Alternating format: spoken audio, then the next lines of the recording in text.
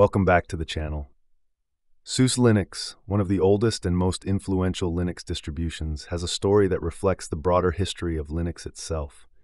To fully appreciate its significance, we must delve deep into its origins and development over the decades. In 1992, four college students from Germany, Roland Dyroff, Thomas Fair, Hubert Mantel, and Burchard Steinbild, decided to start their own venture. Drawing inspiration from their exposure to Unix and a new kernel called Linux, they founded Gesellschaft für Software und Systementwicklung MBH, SUSE, meaning Software and System Development. The name also paid homage to Konrad Zuse, creator of the Z3, the first programmable and Turing-complete computer. Initially, their work focused on localizing the soft landing Linux system, SLS, into German, addressing the need for non-English Linux systems. The Internet was in its infancy, making localized distributions on floppy disks or CD-ROMs a necessity. Their business model revolved around selling physical media, which included their semi-localized versions of SLS and later Slackware. By 1994, SUSE had released its first Linux distribution based on Slackware, but enhanced with additional patches and German localization. Their efforts made Linux more accessible to non-English speakers and reduced the complexity of installation. This was no small feat during a time when downloading software required painstakingly slow internet connections, and the process of creating installation media was prone to interruptions and errors. In 1995, Florian Laroche joined the team, bringing with him Jurix, a distribution known for its innovative build system.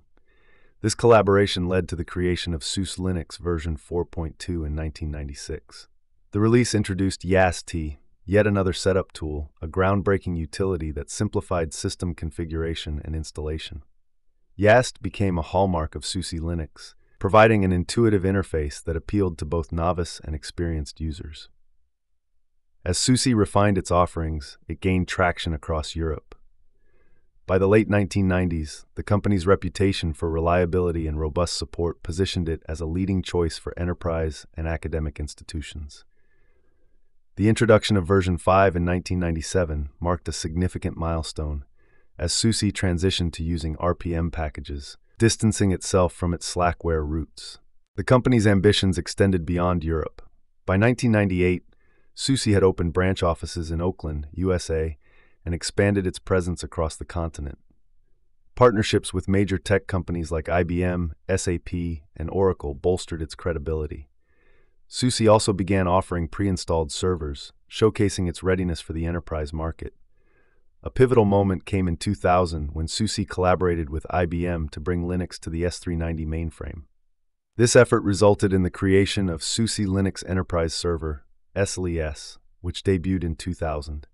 It was the first Linux distribution for IBM mainframes, showcasing SUSE's ability to meet the stringent requirements of enterprise environments. The collaboration not only demonstrated the flexibility of Linux, but also established SUSE as a major player in the enterprise space.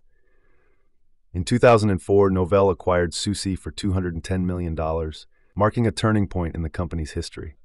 Under Novell's ownership, SUSE gained access to greater resources and expanded its reach globally.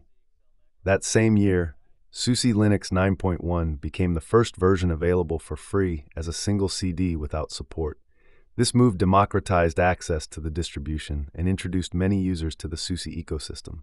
In 2005, Novell launched the openSUSE project, a community-driven initiative that provided a free, open version of SUSE Linux.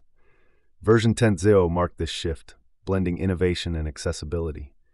The openSUSE build service, introduced around the same time, further empowered developers by enabling them to create and distribute software packages with ease.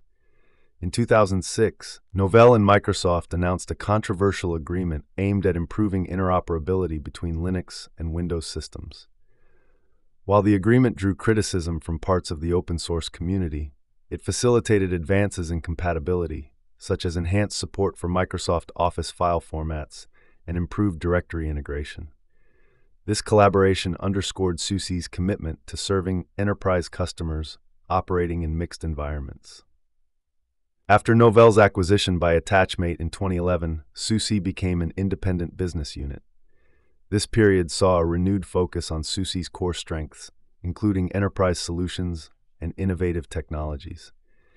In 2014, Micro Focus acquired Attachmate but allowed SUSE to operate autonomously, preserving its distinct identity.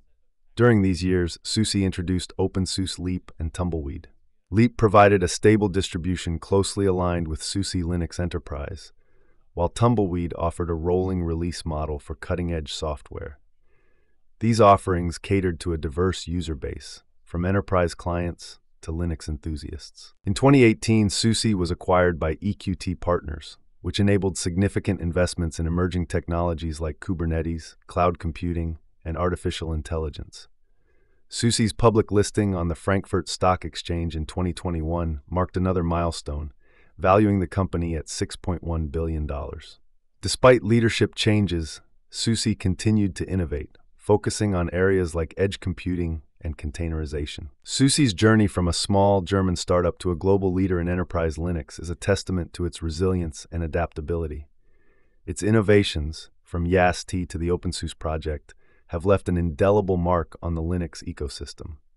As technology evolves, SUSE's commitment to open-source principles and enterprise-grade solutions ensures its continued relevance. Today, SUSE remains at the forefront of Linux innovation, balancing its enterprise focus with a dedication to fostering a vibrant open-source community. Its dual offerings of Leap and Tumbleweed exemplify its ability to serve both stable and cutting-edge needs, ensuring a bright future for the distribution and its users. Thanks for watching.